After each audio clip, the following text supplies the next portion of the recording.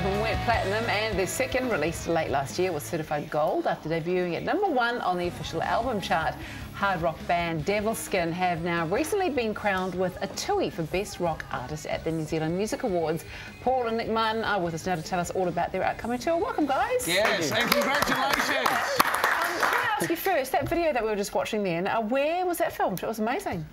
In the UK, in Derbyshire, and yeah, this amazing castle that was just there. And I always wonder when you're doing videos like that and you're really getting into it, do you have, obviously the song is on like a tiny little cassette player or something, so it's like really tinny that you're mouthing along to? Pretty much. Yeah, it's impossible with the drums as well. Yeah, because you can't fake that. And a few tourists walking by and going, there's a lot of tourists because it's an open park, and so, you know, that part of the video was okay, but there's another part where Niall and myself were dressed as blue monsters and shirts off and fully body painted, so we frightened a few of the locals there. You know, scared a few children. Octogenarians walking their grandchildren and stuff and seeing us. It really is haunted, isn't it? Yeah, a lot of hey, well, can I say congratulations on what has been a phenomenal year for Devilskin. What was it like picking up that Tui? Nick, I'll start with you, actually. I was honestly more excited to play. Because we got to perform that night as well, and performing on live T is just an unreal buzz, keeps you on your toes. But no, it was pretty awesome. You know, we put a couple of words together, and we're an independent rock band from Hamilton, and there's a long list of people to thank, but we're all family as well. So you know, we get to celebrate in our own kind of way. And when we talk about family, you're literally family. Like you guys are father and son. Yeah. And also there's another connection. So Jenny is your auntie, your sister-in-law? Yeah. And so what about the other band members? Is there a connection there as well? See, people see me and Niall because we look slightly similar to some people, and they naturally assume that we're twins. And yeah, we just play along with it. So yeah, we're evil twins, or whatever people want to say. But we're the only ones in the band that aren't actually related now. So I have to adopt them. And Paul, I've known you for years. You know, geez, I think Nick, you were probably one when I first met you. It's kind of scary, isn't it? You haven't aged a bit, Mike. Thanks, same.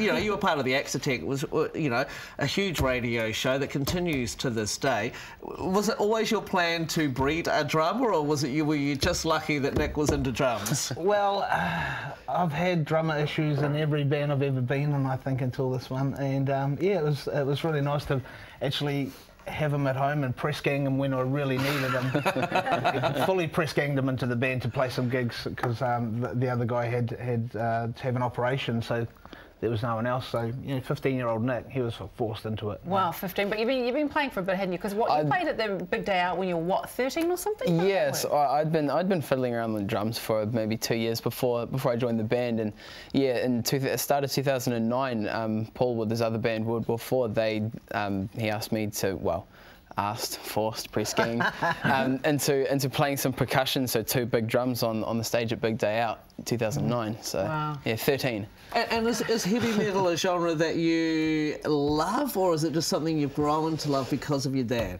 Yeah, definitely grown to love it because that's the household that we have, but I think it's helped me kind of appreciate all genres of music, but I'm just naturally inclined to the hard, heavy stuff anyway. So. Good on the drums, isn't it? What do you guys listen to when you're not playing? Do you have any other? All sorts, yeah. Everything. I mean, I've got everything but Adele. And not a lot of hip-hop, but I mean, I love a lot of music, and, you know, like there's old artists like, you know, old rock and roll stuff, and Elvis and Glenn Campbell and stuff like that still inspires me, you know. Still just good music. Yeah.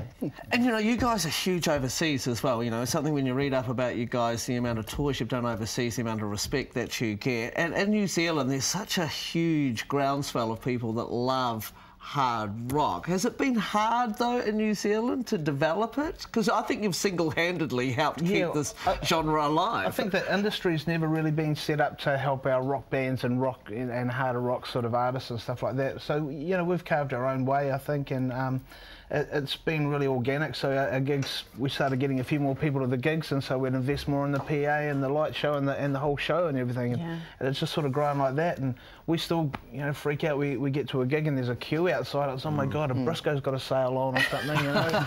But they're there for us, and so, you know, it's amazing. Well, they love you, don't you? I mean, your fans are fully, and they're really intense too. Like they love you. There's no, oh yeah, I like Devilskin. They love Devilskin. Yeah, they do. And you know, and as you said, you've been involved with a few bands, but this one in particular has just been phenomenally successful. What do you think its secret is, Nick? No.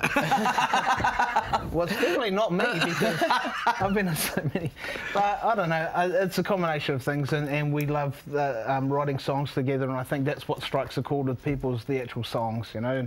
And Jenny's the most spectacular vocalist I've ever met, you know. She's just incredible, and she's got a real X factor, and people just naturally sort of, I don't know, gravitate towards her. Yeah. She's amazing. She's good, yeah. Well, it's nice to see families, you know, playing together, family that plays together. Stays together. Plays together. So thanks so much for coming in. Thanks for having us. Looking forward. So the tours are Devilskin play New Plymouth on New Year's Eve, Wellington on the 2nd of January, and Napier on January the 3rd. You can check out Eventfinder for ticket details. Yeah, have a great Christmas, guys. Great to see you. Thank you. Yeah, awesome, yes.